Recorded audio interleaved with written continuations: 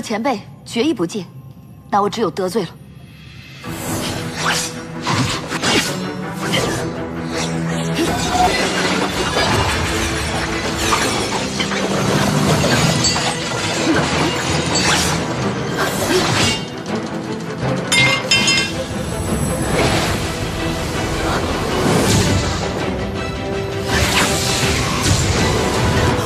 你怎么知道这八卦留声阵的法门？这阵法，我300岁时便在博玄的古籍上瞧过了。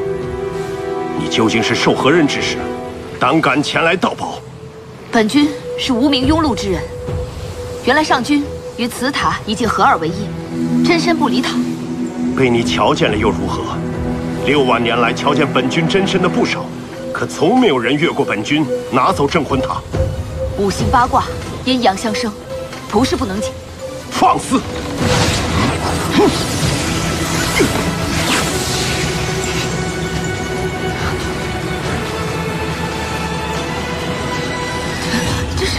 这是此处独有的蚀骨煞气，入骨即灭。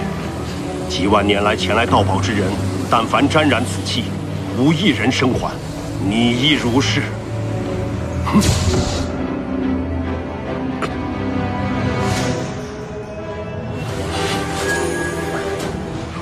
快，帮我拿到附身符。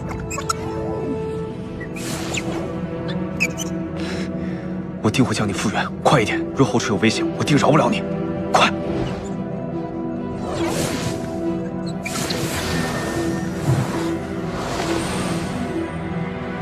你如此年轻，便有这般修为，实属难得。可惜你心术不正，贪图至宝，如今陨落，怨不得本君。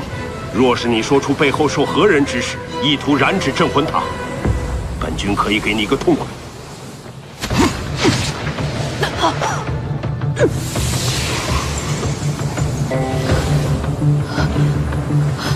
你究竟有何功德？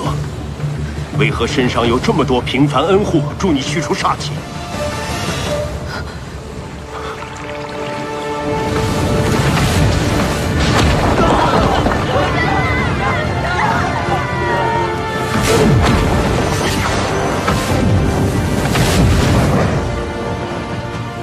地北城。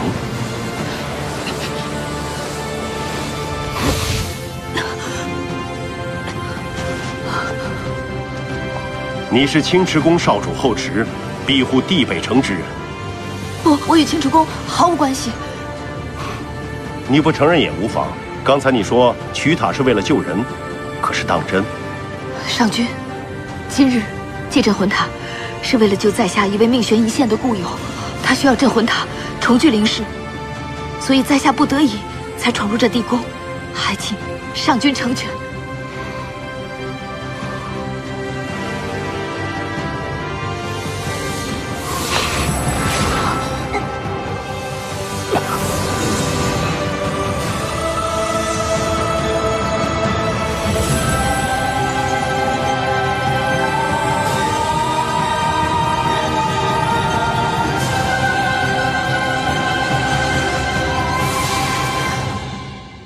多谢碧玺上君。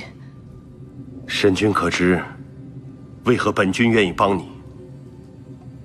老朽在此守塔万年，乃是镇魂塔灵气化形而生，曾受白绝真神点化，净化煞气，以护人间。数日前，仙妖在罗刹地一战，天灾伤及人间，是你及时阻止两族交战，否则地北城一城百姓已遭难，你既责批苍生，小老儿此举不过是感念你的善举罢了。青池宫后池铭记大恩，将来若有所请，只管送信到青池宫，无论何事，后池定义不容辞。好了，你既有故人要救，赶快回去吧。只是切记，镇魂塔必须早日归还，我的灵气只能镇住煞气一段时间。迟则人间煞气冲天，生灵涂炭。后池记住了，待故友醒来，后池定把这镇魂塔送至上君手中。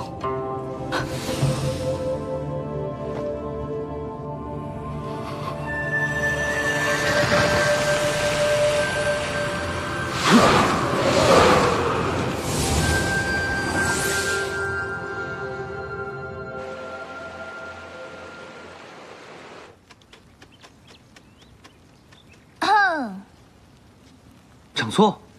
您怎么来了？这三界不是乱着吗？说不定青池宫以后也会被卷进去。我来找你拿一些防身的药，保命用的。保命？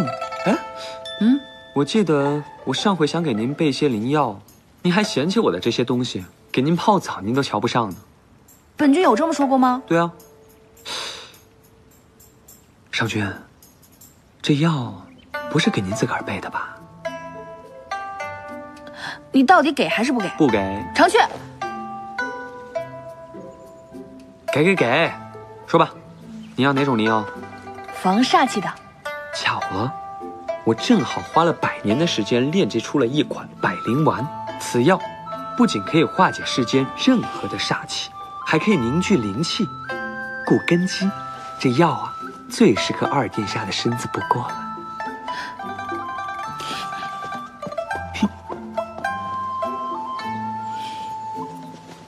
夫人，青木，随我来。巨妖幡在妖界，先去找金渊好了。巨灵珠在天后那里，最不容易得手。等拿到了巨妖幡，再想办法。后池人呢？他去了人间皇陵拿镇魂塔。现在，我要去天宫和妖族一趟，取巨灵珠和巨妖幡。我找你来，是想请你在这里等古君上神回来，看旧伯玄有没有别的办法。等等，你说你要帮他盗三宝？事已至此，若他真以一己之力犯下3界重罪，那就谁也护不了他。倘若他只拿了镇魂塔，有古君上神在，天帝只会轻罚于他。那你呢？但3宝齐聚，你们马上封禅，我自会向天帝认罪，说盗3宝是我的主意。你不要命了？待后池唤醒伯玄，就算天宫不防，只怕我也……天宫和妖族相去甚远，要想赶在后池之前拿到巨灵珠和巨妖幡，你一个人恐怕来不及。玄静宫我熟悉，我去拿巨妖幡。不行，此事事关重大，不能再连累上你。正是因为事关后池，我才不能不管。快走！一切小心行事。